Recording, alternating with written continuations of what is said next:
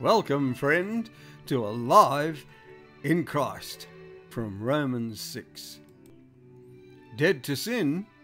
So what shall we say then? Shall we continue in sin so that grace may abound? God forbid. How shall we who died to sin live any longer in it? Know you not that so many of us, as were baptized into Jesus Christ, were baptized into his death? Dead to sin, alive in Christ.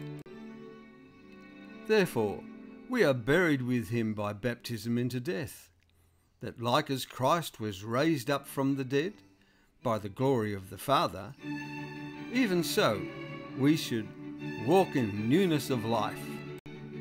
Yes, dead to sin, alive to God. How is Paul such a successful Christian? He tells us, I die daily. Do we?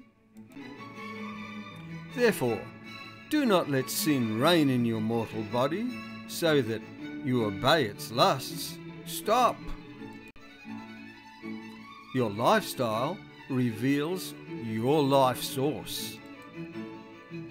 Do not let your members as instruments of unrighteousness to sin, but yield yourselves to God as one alive from the dead, and your members as instruments of righteousness to God.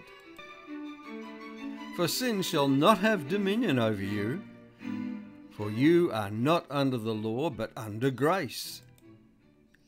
What then? Shall we sin because we are not under the law, but under grace? Certainly not. For the wages of sin is death, but the gift of God is eternal life in Jesus Christ our Lord. God bless you, friend.